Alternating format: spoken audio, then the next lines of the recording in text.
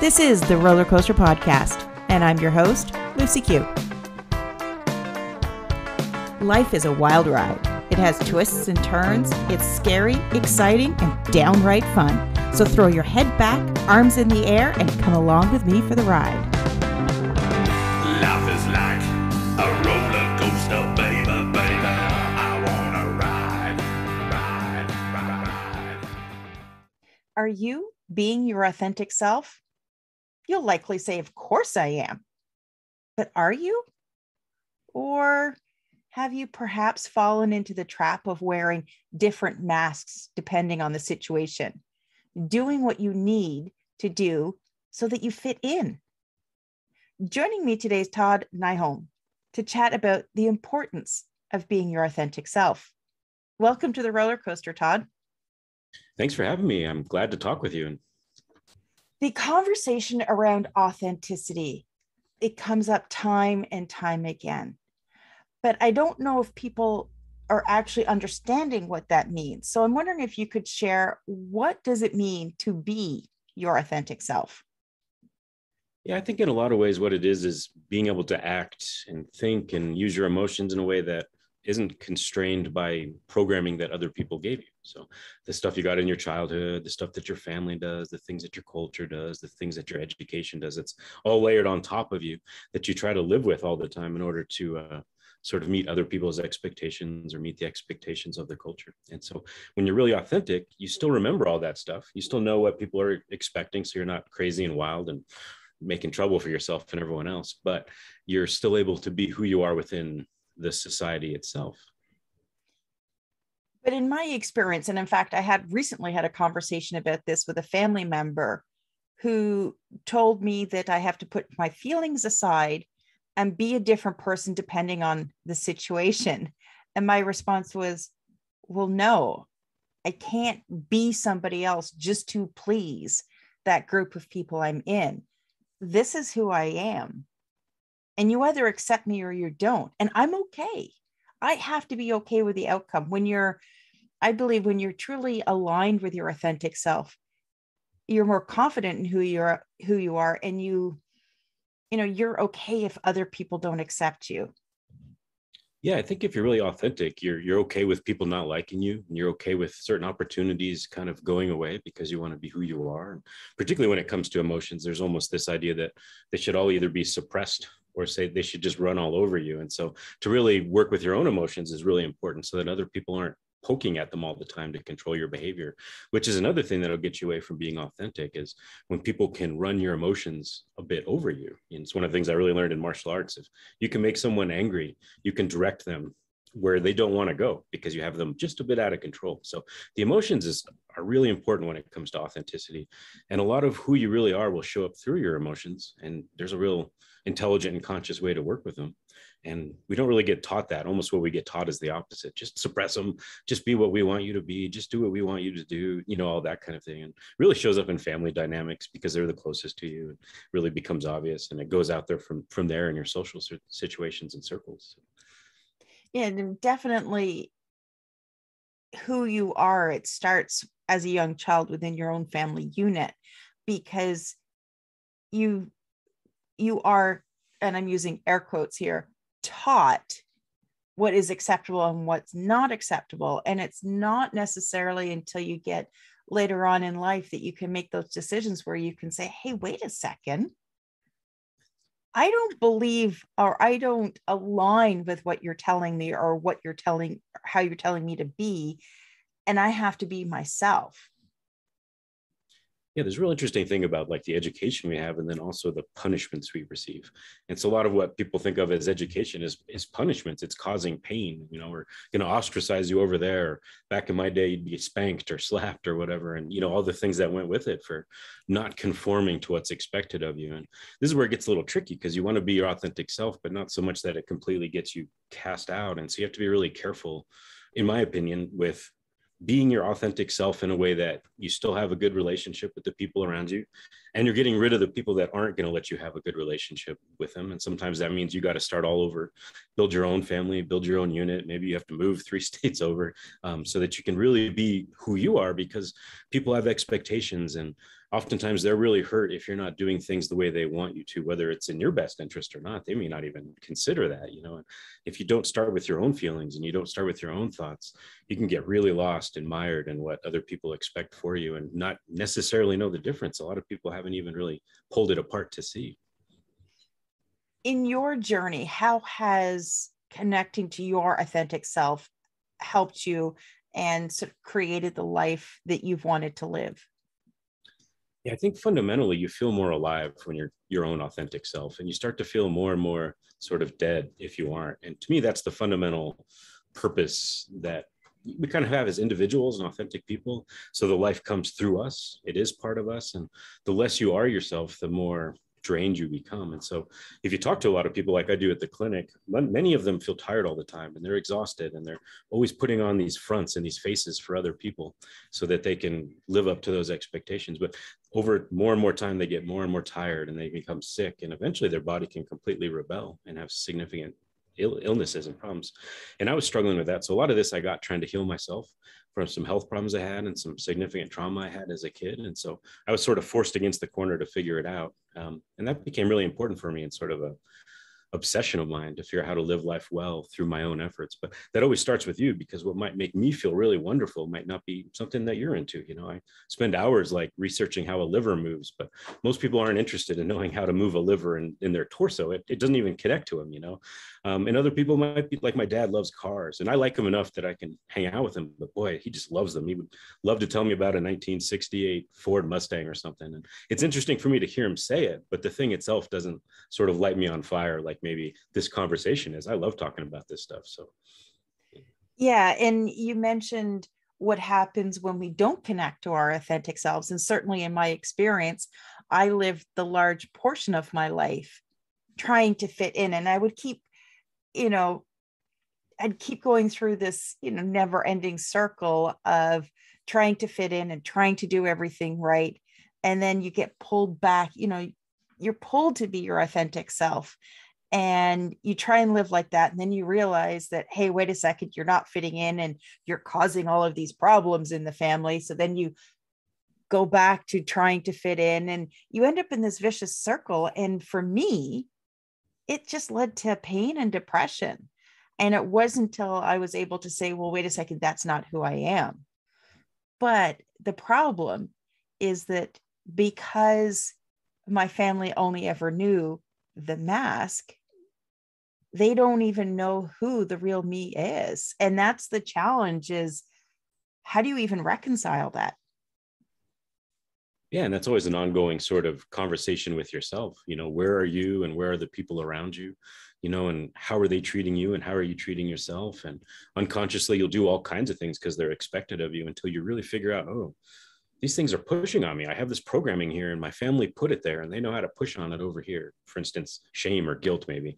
Like, if you don't come to the party, you'll really hurt my feelings and those kinds of things. And you're like, no, I'm sick. I need to be at home right now. Or I just need time to get over the week because I had a busy week. And as an introvert, I need time to recover my energy or whatever. So there's all these little things that you have to pick up over time, but it's an ongoing conversation that I don't think is ever done. And if you aren't able to tap into your authentic self and who you really are, I think it always leads to some kind of health problem over enough time, or very least you just start to feel tired and uninterested and bored, and then you can really get into bad depression. And it's really an interesting thing to watch people go down further over time.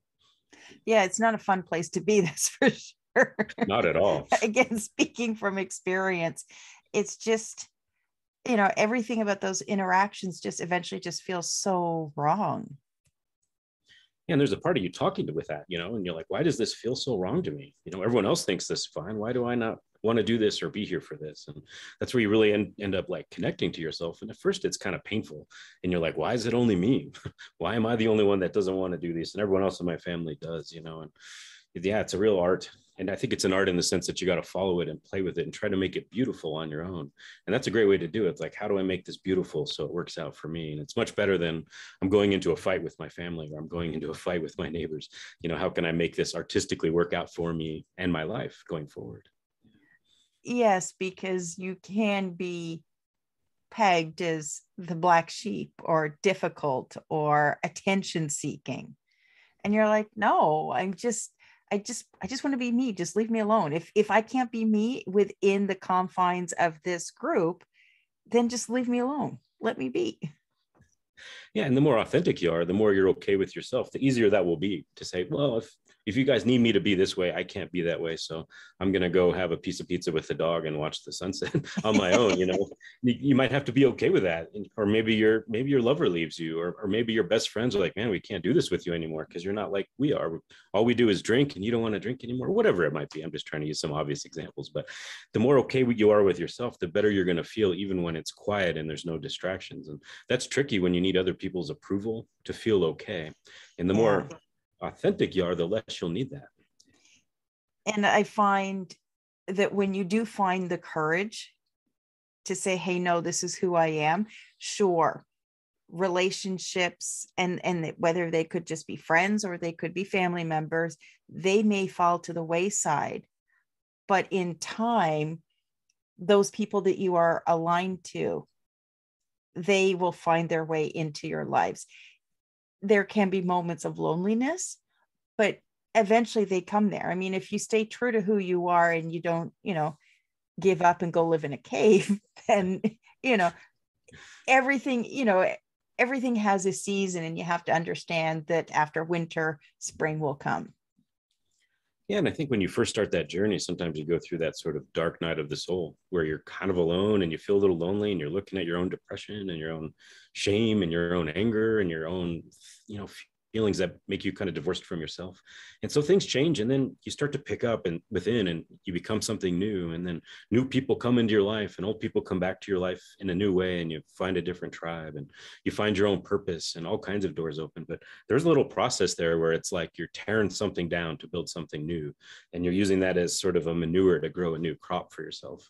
And that can be a tricky place to be, especially if you don't realize that kind of everyone has to go through that a little bit, or that it's sort of necessary for the next step. And if you can just kind of get through it with a little laughter at yourself and grace, and just like, okay, I'll get through this step, and I'll get through this step, and I'll get through this step. People can get caught there though. And so it's something to know ahead of time if you can figure that out. Yeah, there is always the danger of getting stuck in your own crap. And it's easy to do. It's almost like sticky to you because it's yours, right? And it's all these things that you've had for a long time. And that's why they talk about working on yourself so much, because you create so many of your own problems. At some point, you're going to have to remedy them, and no one else can do it for you, Really, I think that thing of just like, I'm going to do what I can today. What's the smallest thing I can do to move myself forward right now in some way, whatever it is, even if it just makes me smile for 10 minutes, then I'll do that. And then tomorrow I'll get up and do it again, and you do it again. And then in 5 years, you have such a different life that people around you are like, how did you even get over here? How did you get so happy? How did you go over there? How come you're so much more successful now? And everything that you touch changes a little bit, because you've changed yourself so much. That's so true. And that's, that's always the benefit of hindsight, is that it's crystal clear. It's 2020, but while you're going through it, you may not have that clarity.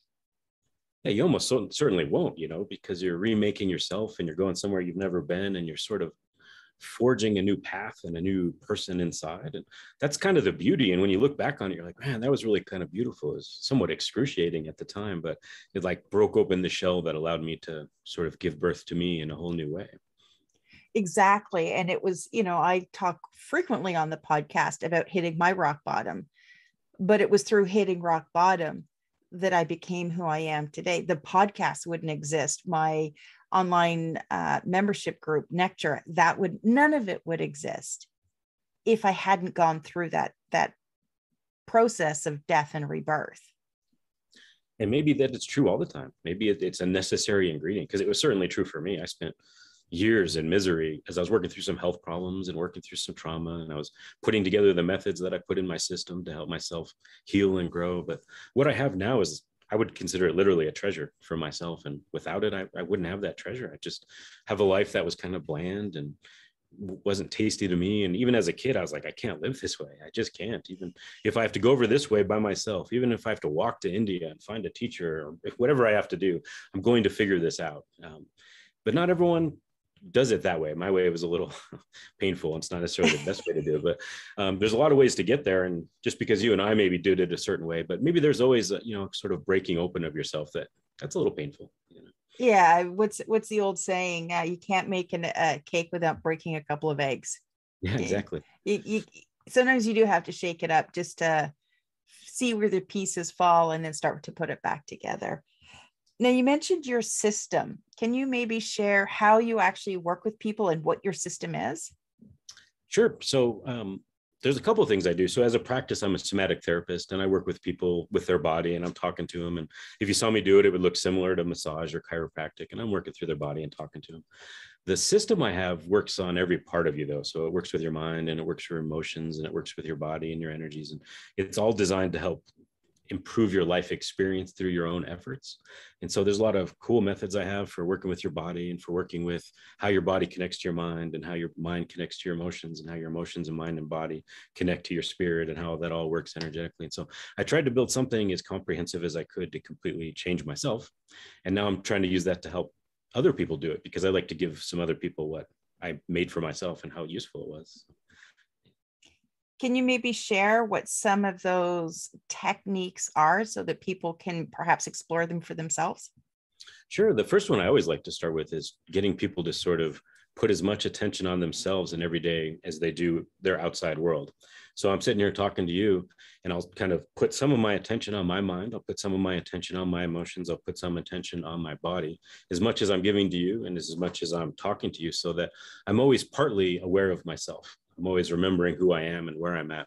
And it was one of the most amazing things I've ever discovered, was doing that. It changes everything. It lights up your life. It makes you more energetic. You start to see what thoughts you have that are sort of negative and pushing against you, like the ones like, oh, you can't do this podcast, you'll sound like a jerk or whatever, you know. And so you see those thoughts and the emotions that come up, and after you do that for a while, all kinds of doors open. You get a little more access to your mind, you get a little more access to your emotions. And we're also used to putting all our attention outside of ourselves, that it's a technique that kind of got lost, or maybe it's a natural function that a lot of people lost. And if you're going to practice that, don't start it in a car or on a motorcycle or something.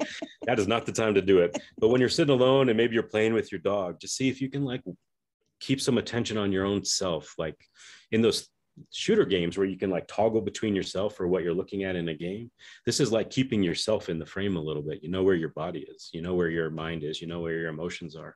And if I could give everybody one thing, it would be this, so that they could get started. And then we can stack a bunch of things on it. Like, here's some interesting ways of using your mind and your emotions. But at first you have to get a little more aware of what's going on all the time. And then you'll see a lot more of those triggers we were talking about, things where people can push your button over here, push your button over there, or whatever it might be. And that allows you to become a lot more authentic, because it's like you're using your attention and your energy to feed you. It's like feeding the essence and of who you are, and you can become more of that. So it starts with being present, and in the, you know, being in the state of being rather in the state of doing. Because I always associate doing as in, you know, sort of what's going on externally in your world, and being is really when you turn, you know, your attention to yourself and what you're thinking, feeling, and, you know, what energies are moving in your body. Yeah, I mean, we're just adding more complexity, you know. So a lot of people, when they talk about being or mindfulness or something, they're still outside of themselves quite a bit, you know. And so I like to be a little more specific, you know, as you add up, and you can ramp that up more and more. And then eventually you can learn how to kind of quiet your mind down and get your thoughts to stop completely, or you can get your emotions to pick up in these different ways. But at first it starts from this sort of not being so dragged into the external environment, that you're still there with yourself all the time. And I'd say that's a pretty good definition of self-love too. It's like you're still giving yourself as much attention as you would people in your life, and your own mind, your own emotions, your own being, just like you said. In that concept of self-love, a lot of the times when I talk to people, their first thought is, you know, whether you're talking about self-love, self-care, I mean, for me, they're sort of hand in hand, but people's first reaction is that it's selfish to be putting yourself first. And really, it's far from it. Well, how are you going to give what you don't have, right? Exactly. And so if you're cutting off your leg to help other people, you know, you're only able to do that twice, and then everyone has to take care of you, you know. And so there's an important principle that you have to take care of yourself first, because you can't carry your family along with you if you're in trouble, you know. So at first you have to start there. And there's a little bit of almost manipulation behind a lot of these things that people have been talking about for thousands of years all over the world.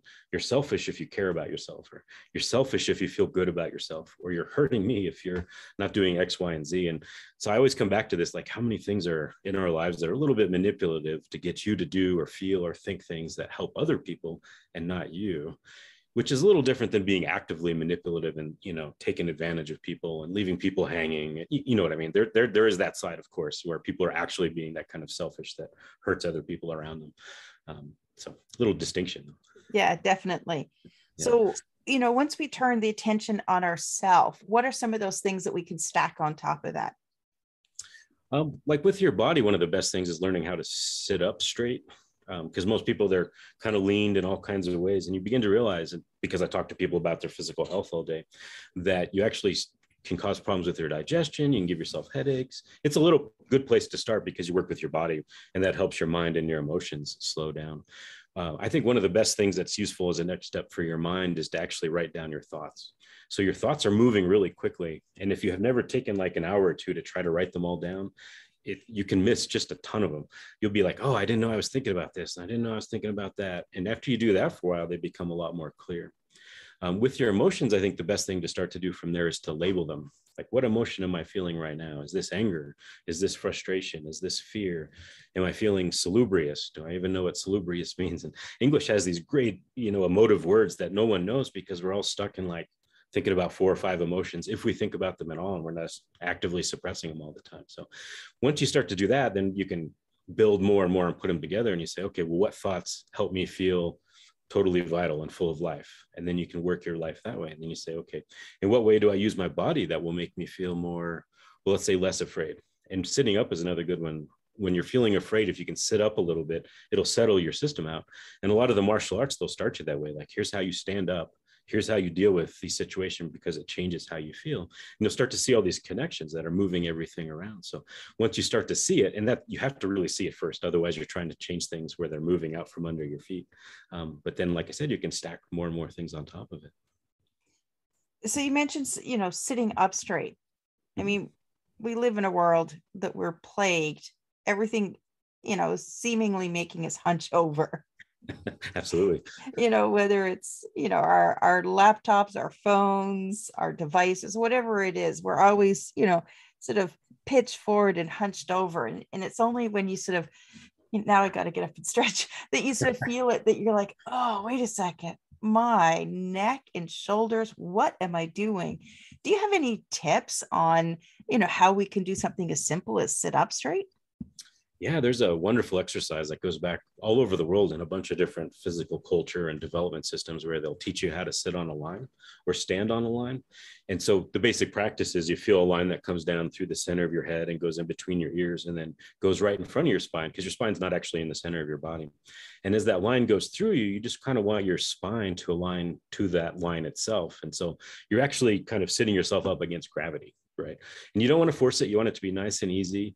And when you do it, when you're standing, you just put your feet underneath you so that line goes down your legs into the ground. And so after you do that for a while, and you have to practice it every day for a while, it'll start to do itself. So I'm talking to you and I'm sitting on a wooden chair and I'm sitting up straight because I've spent a lot of time practicing that. But if you'd seen me when I was 12, I'd be laid back and my head would be over here and my back would be hurting because I didn't know how to do that yet. But this practice of sitting on the line or walking on the line, it's a great place to start. And you begin to realize that all your musculature is being used all the time to hold you in weird positions. And so when you get good at it, all of a sudden you have more energy for the rest of your life because you're not burning it up in muscular contraction, which is one of the coolest things that comes out of that. Is all of a sudden you're like, oh, I feel more energetic. I have a little bit more life to use. But it takes a little while to get there. You're not going to get there probably by Friday at 3 p.m. or something. You got to practice it for a few weeks, a few months, maybe even a few years before that really sets up on its own. But when it does, it changes your body pretty substantially. Well, it's because, our bodies, they get used to supporting us in the unhealthy fashion. And it's like it has to work overtime to hold yourself in poor posture. And that's where you're sort of depleting yourself, is because you're burning your energy by sitting or standing or doing something that's actually harmful to your body. Yeah, and it starts to push on your emotions and mind too, because all of a sudden you have this pain in your neck, and then you're irritable, and then you might become angry, and you don't realize that you're kind of angry and you don't have a lot of emotional resources because your body hurts. And your body hurts because they're used to being in all these weird positions, like staring down at your phone, or all kinds of weird positions that you don't think about because you don't really have attention on your body. We have all, like I said before, you have all your attention outside of you, and so you don't recognize that you're all contorted up in some kind of weird position that's affecting you on all kinds of levels. Definitely. Now, Todd, as we wrap up, do you have any final thoughts or words of wisdom that you'd like to share with our listeners? One of the things I like to tell people is that there's a part of them that's like transcendent of their experiences, and so a lot of people get stuck thinking, I can't get past this, or my past is too bad, or I don't have enough time left. I'm 98 and I might not have much time left to change who I am. And so I like to tell people there's something about you that's beyond your body, and it's beyond your mind, and it's beyond your emotions and your experiences that is always there as you. And so you can change your life with that, even no matter where you might be. And I think that's really the message of hope for human beings. There's always a chance that you can improve yourself and your own experience right here and now. I think that's wonderful. Definitely an important message. And where is the best place for people to connect with you? So probably at my website. I originally called my system the Nyholm Vital Life Method, which is just my last name and Vital Life Method. And one of my editors is like, that is way too long. And so we came up with a way of shortening it. And so it became Nitality. So it's the NY from my last name and then an abbreviation of Vitality. So NYTALITY.com. Perfect. If you are looking at connecting with Todd, make sure you check out the show notes. I will have all of the links in there. And Todd, thank you so much for joining me today.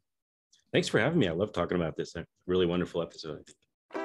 Thanks for listening to this episode of the Roller Coaster Podcast. Want to chat or share your ideas about today's show? Pop me an email at hello@therollercoasterpodcast.com. Don't forget to connect with me on Facebook and Instagram at The Roller Coaster Podcast. Our theme song, Roller Coaster, was performed by The Lucky Setback. Audio editing by the one and only Jeff Quigley of Quigley Creative.